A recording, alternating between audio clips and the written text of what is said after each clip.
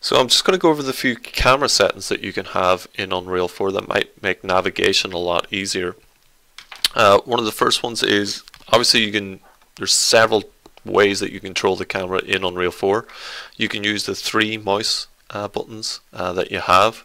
So right click will let you orbit your head, left click will let you go in and out and look around, holding them both together will let you go up and down and strafe, and then your middle mouse will kind of also let you strafe and zoom in and out by scroll wheel.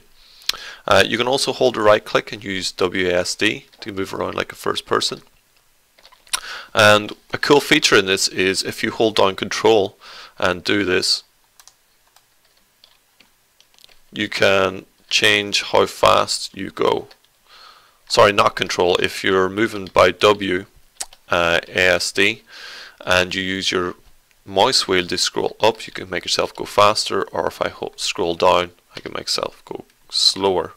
So instead of using this icon here for camera speed, you can basically control that by scrolling up and down.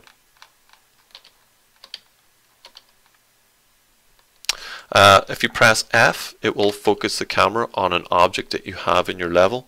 So that's really handy, especially if you get way zoomed out. You press F. If you're ever outside the world for whatever reason, you can also select something in the word outliner and press F, and you can focus on that too. You also have the ability to store camera locations.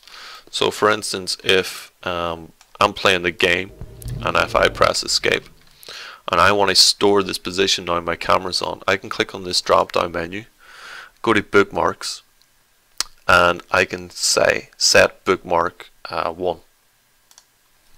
Then if I press 1 on my keyboard, it'll bring the camera directly to that position. And as you can see, you can have quite a few bookmarks. You can clear them all as well, or clear whatever bookmarks that you've made. It's just a really handy way of moving your camera. Another cool thing that you can do is if you're duplicating an object in your scene and you want to move that object with the camera, if you hold down shift and move that object, it'll not only move the object but it'll move your camera along with it. So that's a neat trick too. One last thing on the cameras is if you want to zoom or anything like that, all you have to do is hold down right click, and C and V will let you zoom in and out into your scene. Oh, sorry, C and Z. So C to zoom in, Z to zoom out.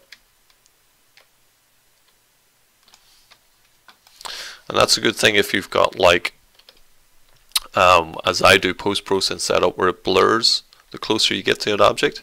But if I use C, I can zoom into that object and it won't blur.